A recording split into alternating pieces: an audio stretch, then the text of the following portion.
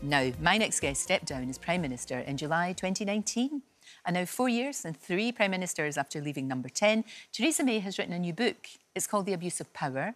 And it's what she witnessed during her time as Prime Minister. And she joins us now. It is so good to see you. And this book is so refreshing because it's not your usual political memoir about point scoring, making you look in the best possible light. It's not about revenge. It's about the abuse of power.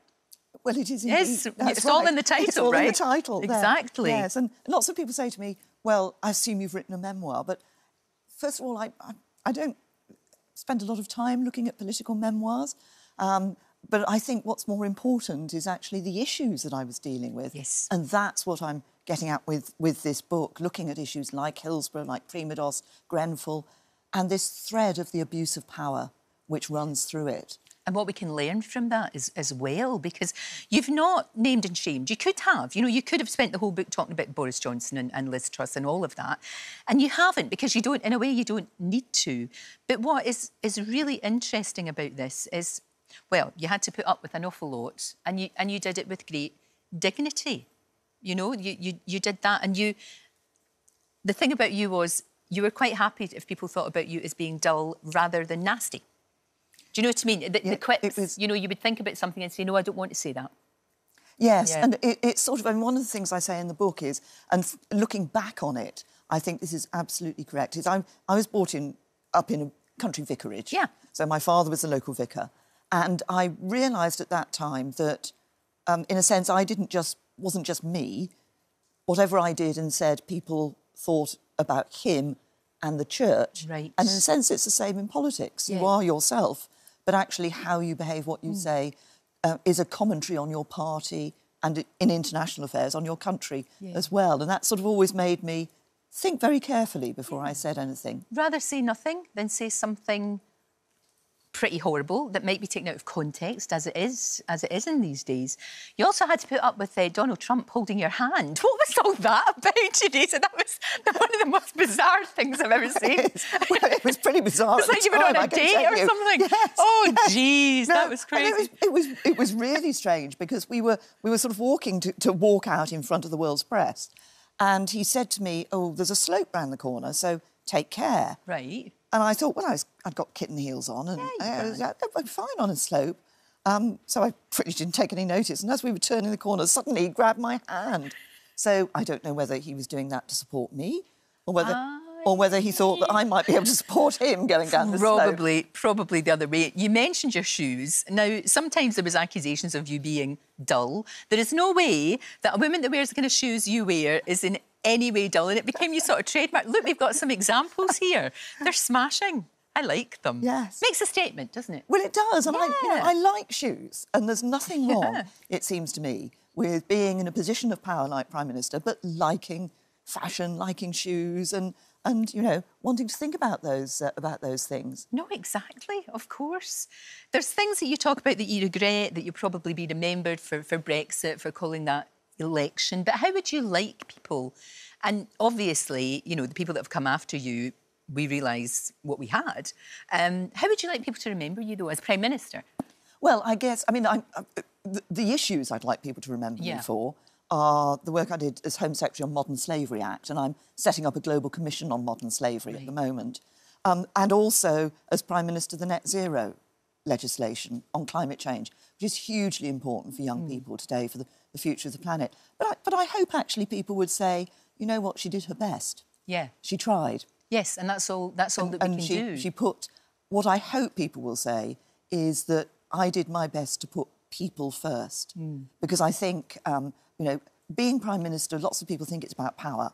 Actually, you are there to serve the public. It's about service. You say that in the book very clearly.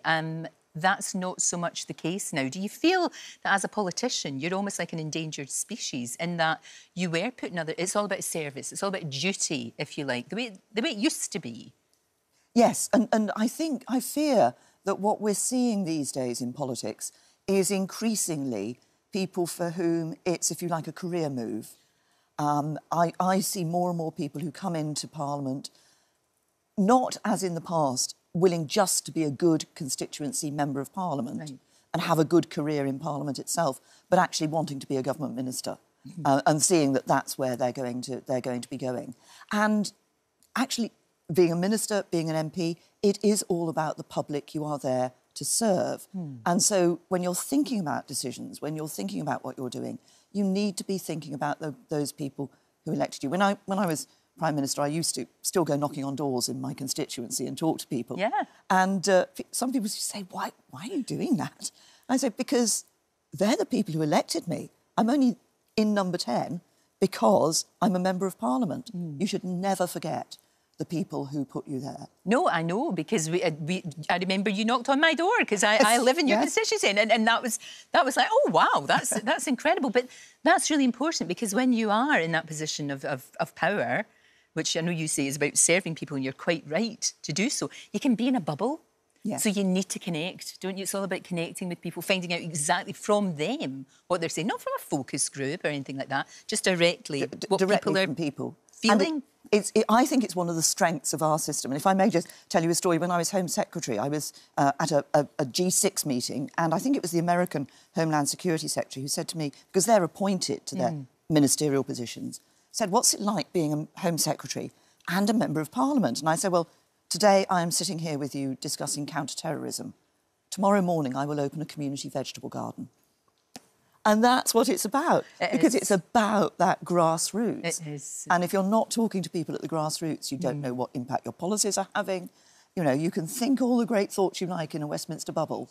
Yeah. Actually, it's down there that matters. What you've got, I think, which is really important, is when, at the end of the day, you know, whenever that may be, because I know as Prime Minister your days are elastic, you go home to your husband, who is, I know people talk about people being their rock, but he really is. You know, he really is. I'm hugely fortunate. He was absolutely my rock. Yeah. Yes, and he was always there for me. And it's difficult being the spouse of a Prime Minister because there's a tension on you, but actually, you know, you're having to, in a sense, live, particularly if things are difficult for your other half, who's in office, then you're having to sort of live that, but not be doing anything to do about it. Right. You just have to be there and support. And Philip was absolutely wonderful at doing that. I've met him. He's a smashing fella.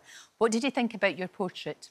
Did he like it? He likes it. Does he? Yes. Because I was a bit worried about it. I thought you looked a bit dour and a bit severe. Oh, actually, no, when you see it now... I like it as well. Yeah. And the artist wanted something that would stand the test of time. Right. And that wasn't just of the moment, in a sense. Yeah, I see what you mean. Yeah, I like... It's sort of... Hopefully it's got a strength to it. It has got a strength to it, and that's the thing about the book too. But I'll tell you what, you know what, it's a shame because we need more politicians like you, of course we do.